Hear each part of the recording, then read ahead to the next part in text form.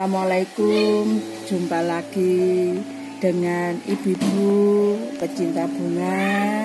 Mudah-mudahan sehat selalu. Dan kali ini tim florist akan berbagi bagaimana caranya bunga aglaonema ini biar tumbuh subur dan cepat beranak. Ternyata caranya sangat mudah sekali, yaitu yang pertama, yang penting media tanam kita harus poros, yaitu dari tanah dan sekem bakar, sekem mentah. Setelah itu kita rajin menyiram, dan ini saya nyiramnya hanya dengan air cucian beras, yaitu leri, dan saya taburi. Ini kita memanfaatkan limbah, yaitu cangkang atau kulit telur.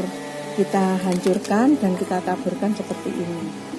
Berikutnya, setiap seminggu sekali, jangan lupa para pecinta bunga, kita dukil-dukil tanah ini ya. Maksudnya biar mudah tumbuh anak, maksudnya biar tanah ini gembur. Nah, ini kita seminggu sekali kita lakukan. Ini buktinya, ini sudah beranak 3, di sini 2. Nah, ini juga tumbuh anak lagi. Dan ini aglaonema red robin. Nah, ini di sini saya tunjukkan juga.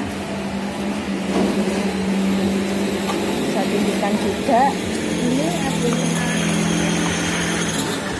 subur. Ini juga kita rajin seminggu sekali kita dukil-dukil seperti ini. Jadi dukilnya jangan dengan alat yang tajam, ya, karena biar tidak mengenai akar dan tidak perlu dalam-dalam, cukup seperti ini saja. Nah, yang penting jangan sering menyiram. Kita lihat kalau memang tanahnya sudah cukup kering, baru kita siram. Kalau seperti ini sudah masih basah sekali, ini boleh 3 atau 4 hari baru kita siram. Kiranya itu yang bisa saya sampaikan, mudah-mudahan bermanfaat apa yang saya sampaikan ini. Dan mudah-mudahan ibu-ibu atau semuanya, bapak-bapak semuanya yang pecinta bunga punya aglaonema, mudah-mudahan segera juga tumbuh subur seperti punya saya. Terima kasih telah menonton video kami, dan jangan lupa like, subscribe, dan share. Mari kita semangat.